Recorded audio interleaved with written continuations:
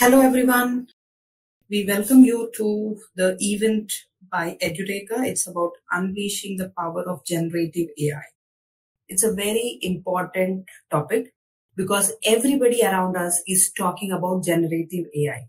So let's understand what is generative AI, right? So it's a form of an artificial intelligence. So we have learned so much about artificial intelligence. We feel that anything that a machine can do is called as AI. Right? But generative AI is an advanced form of AI, which is an algorithm which can produce the content on its own. So if you're going to ask it some questions, if you're going to ask it some images, if you give it some audio or a video, it can create something else for you, that which never existed. So it can learn and create. So it's a very beautiful concept which has made it much easier for humans to take help of technology to do their creative stuff more easily, right? So you would have seen many tweets which are talking about how AI, generative AI is giving power to us. So do not have the fear that you're going to lose job. In fact, more jobs are created because it has a potential to transform life in a positive way. We should know how you can use this generative AI to leverage and help you out in whatever situation you are. So till now, if you were learning some concept, it was always relating to one field. But with the invent of generative AI, which is accessible to us, even though whether you know coding or you do not know programming and coding, this has been a revolution. So let's understand some background to it. So what is a generative AI workflow? So how does generative AI work at a very high level? So suppose if I had to explain it or see it from a very high level, it is about a big database from where you are providing it to the algorithm. Then you are asking questions to that algorithm, which will go back, refer to the database and come and generate a new content. So I hope you understand. So there is a big database. You have the prompts which you are asking to the algorithm, and then the algorithm will generate contents which is based on this database. But the beauty is it doesn't copy paste the answers as it is. It will generate in the context that you give it. And that's where it is different for every person who is asking it. So let's go further. Within a generative AI, you have three types of models. The first one is called as GAN, or Generative Adversarial Network. The second one is called as VAE. And the third one is the transformer model. So as you understand what we are seeing, everybody is talking about ChatGPT. It is the highest type of model, that is the transformer model, right? So that's why we say GPT. It's a generative pretext transformer model. So before even going to understand transformer models, let's first understand what is GAN and VAE. Are you all ready? Wonderful. Thanks for the confirmation. So when we talk about GAN, it is a neural network algorithm which is based on unsupervised learning algorithm, right? So what it does is it can create new data, new pictures which never existed in past. So the picture that you see on the right side, there is no human on this earth who looks exactly like this. It's not a real picture. It's a mix of multiple pictures which it has. But when you look at this woman or the picture that you see on the screen, you feel that it's a photograph of some lady, right? So that is the beauty of generative novel data. So just a brief. So it means that you are taking some data and this algorithm can draw something altogether, a new one, which nobody has ever seen. If you give it a small picture which is very small and blurry, maybe you have an image of an entire garden. From there, you take a snippet of a small picture and ask it to create a beautiful flower out of it. It will go ahead and detail that flower in such a beautiful way. You will feel that this flower exists. You can add things like, I want the petals to be purple. You want the sepals not to be green, but yellow. It will make taking your inputs, it will make it so detailed, and you will also get mistook that it's not a real flower at all. That is the power of GAN. So let's see a GAN demo, how it works. You're going to be amazed at the capacity that it has. You are going to see images on the top, which are humans. You will see a separate image, and it will generate a new image altogether. Let's get started.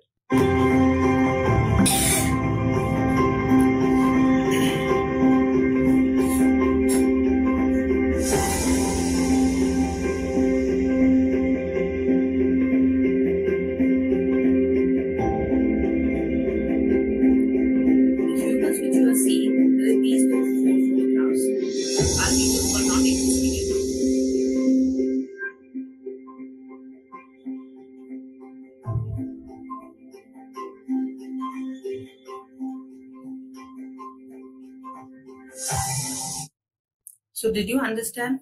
It took images, it understood the concept of gender, age, hair length, glasses, poses, and so on. And for a person, it has gone ahead and created different types of images. That's the power of GAN. So let's go further. The second type of model that we see is called as VAE, Variational Autoencoder. So when you talk about VAE, it's again one more type of neural network. All the three models are based on the concept of neural networks. This is a more complex model because it is based on a data set, right? So it tries to use this concept for anomaly detection. So if there is something different in the photograph, or if there is something different in the pattern, it will immediately identify it. So that's the power of this model, right? So you can give it like lot of data, and you can ask it that, okay, go ahead and create something altogether new.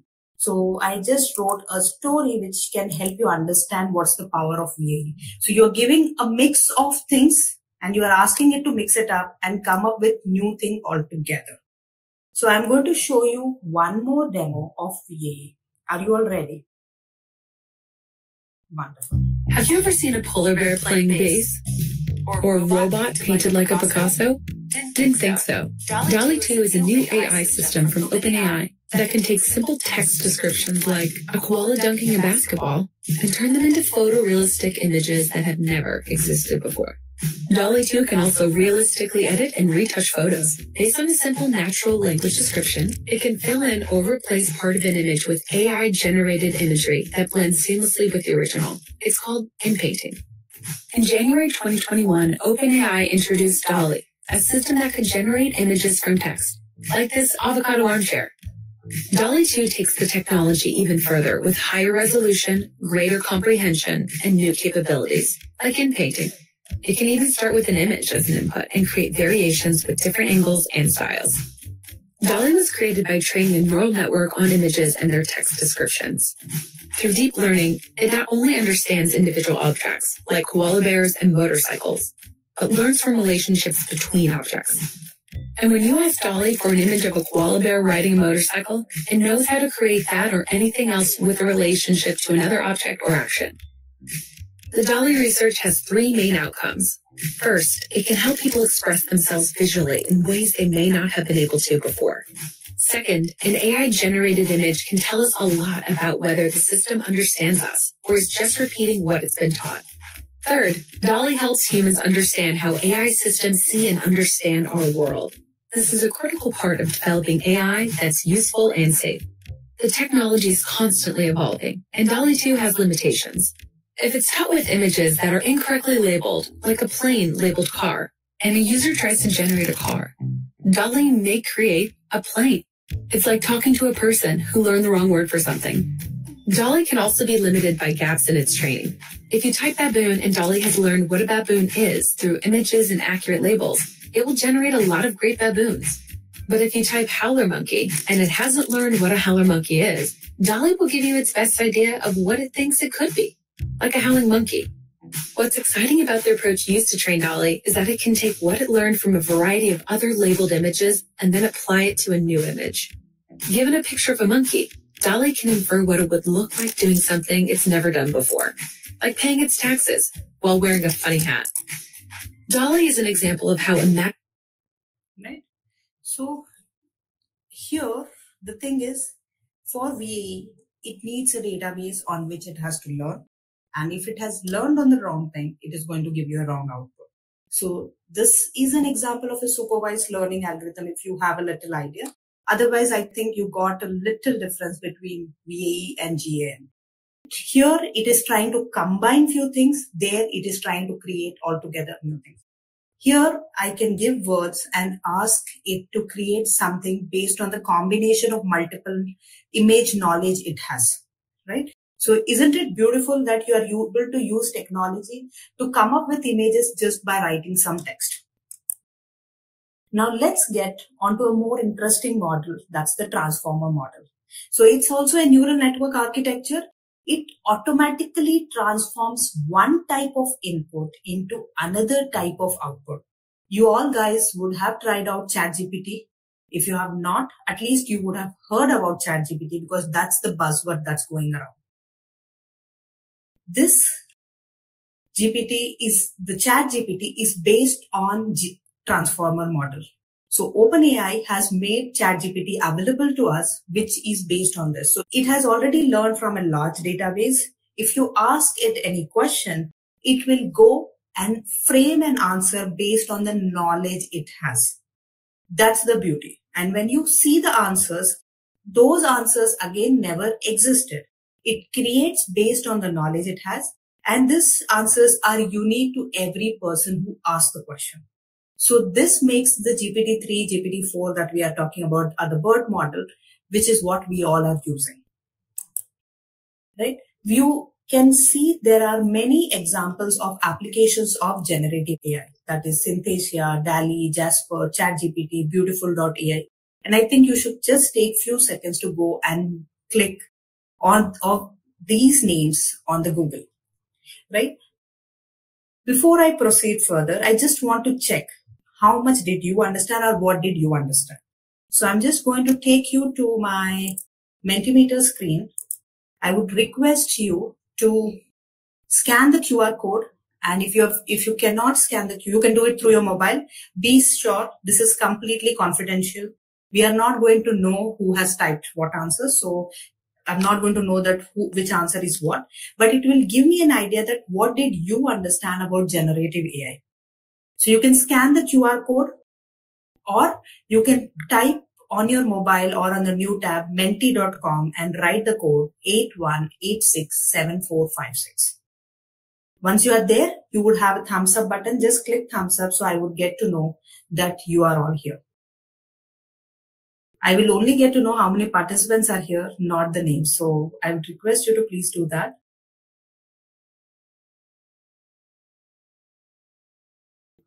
Yes, so let's go.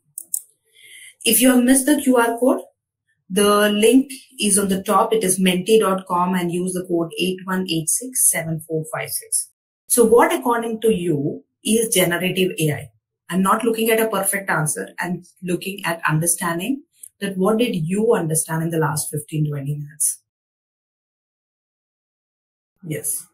So it boosts the productivity. It's mind-boggling, helpful, new. It's an assistant. It is smart. It is engaging. It's efficient. It's intelligent. Wonderful. Good to see that. Right? So any more points? Okay. Yes, it's mind-boggling, assistant, artificial, smart, efficient, intelligent. Wonderful. Yes. If you're still typing, you can type. It will still come over here. Because this, yes, you all have understood what is generative AI really well. It is intelligent. It is creative. Yeah, that's the most important point. It is creative and intelligent. It is capable of creating things very efficiently and very smart, right? Some things that never existed. It's not answer to things which you already know. Thank you. Thank you so much. Let's go to the next part. Which AI tool are you aware of? So for you, the screen will come like this and you will have to start selecting the options. So what are the tools that you are aware of? Okay, ChatGPT, Alexa, Google Brand.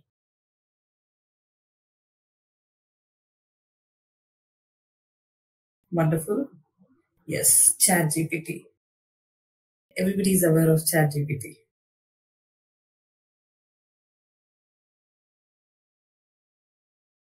What about others? Alexa, Siri, Google Brand. Yes. So one thing is for sure, we all have heard ChatGPT as the AI tool. Just to give you a brief, I think there are still some more participants who are typing. So let me wait for a few more seconds. It's good to know that you all have heard about ChatGPT. Yes, and we all, some or the other way, we have also heard about Alexa and Siri. So yes, these ChatGPT came easily available to us in December 2022. Means it was launched in November 2022, but not many people were aware of it. It was in the last week of November. By January, it just blasted. We had 100 million active users, unique active users, I should say. So that's what we are thinking ChatGPT is AI. But we had earlier some simple AI like conversational AI like Alexa, Siri, and all which we were there. But you can understand the elevation in the technology in terms of the algorithm of what Alexa or Siri can answer to you versus what ChatGPT can answer to you. So this is really amazing, right? So this is what ChatGPT is based on the transformer model language. Thank you so much for participating. This gives me an encouragement that yes, you guys are aware of. Yeah. So yes, first thing that comes to our mind is ChatGPT, right? Because then when you see the options of Alexa and Siri, you feel, oh yes, these are also AI tools. These are my virtual assistants tools. Wonderful. So let's get back to our thing. So what are the real world application of generative AI? So ChatGPT is one of it.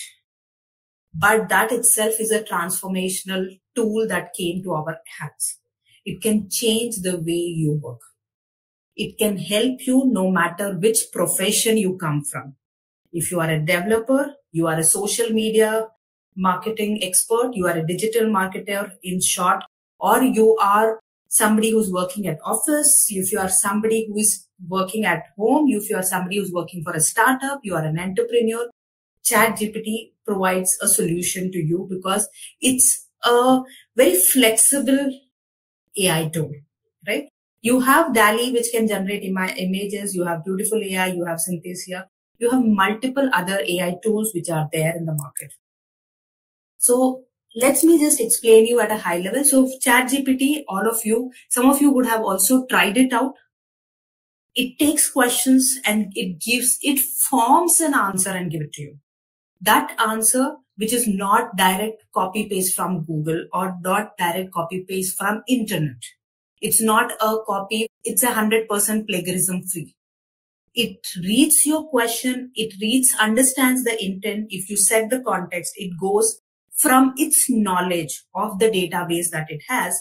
It reframes and provides you an output, I should say, output to your question. DALL-E 2, we just saw a small demo which says that you can generate images out of the text input. So you give a text input. So you said polar bear playing a guitar, it will create it. Or if you say a polar bear riding a motorcycle, it will create multiple images which will make it so real. So can you imagine people who are working as photographers and all, they can make use of this technology to get images which are really helpful. Right? Synthesia, Jukebox, these are other AI-based tools which are used. So if you're working on videos and voiceovers, Synthesia is a very good tool if you're working with videos. So DALL-E, ChatGPT is for chat, DALL-E is for images, this is for videos. And if you're looking at some music which you want to produce from scratch, it should not be a remake of A.R. Rahman or it should not be a remake of any of your favorite Hollywood songs, but you want to start something from scratch, you can try out Jukebox. This is also an open AI based algorithm where you are going to go ahead and give a settings saying that what type of genre you like, what type of artist style you like, what type of items you want it to play, what is the singing style, what should be the lyrics, and it goes ahead and composes something altogether new, which was never ever heard by anyone before. So that combination is really beautiful. It's a must try for all of you. So with that, let's understand what is the future of generative AI. We saw that it's really an amazing tool. It can go ahead and create things based on its learning or create things right based on its algorithm that it has built.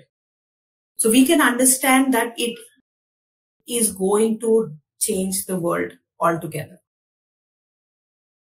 Right? Maybe you should spend some time to go to openai.com, go to your products and read about customer stories, because it talks about many places where people have started using OpenAI.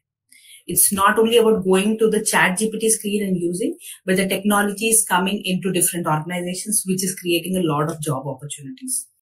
Now, if you are interested in learning this, then you should be going to the Edureka page. Let me make it a little easy for you. Just come to Google and say Edureka ChatGPT. You would find that it's showing up OpenAI ChatGPT certification training program, right? The live online classes are starting from 13th May. You can download your curriculum and you can give your phone number so that somebody from our team will get in touch with you. So the course has been upgraded. The earlier version of the course was based on GPT 3.5. We have upgraded our course to GPT 4. So you have all the things, even if you have no background about AI tools, or if you are somebody who is on the soft skill part like digital marketing, or you are a trainer, or you are working in some organization, or you're planning to move into the world of AI, then this course will help you to go from beginners to advanced. Right? So that is one more piece for you. And I would request you to please comment your experience on the screen, because this will give us an idea of how was the learning experience today. Thank you so much for giving your 30 minutes to us. I hope you have enjoyed listening to this video. Please be kind enough to like it, and you can comment any of your doubts and queries, and we will reply them at the earliest. Do look out for more videos in our playlist and subscribe to Edureka channel to learn more. Happy learning!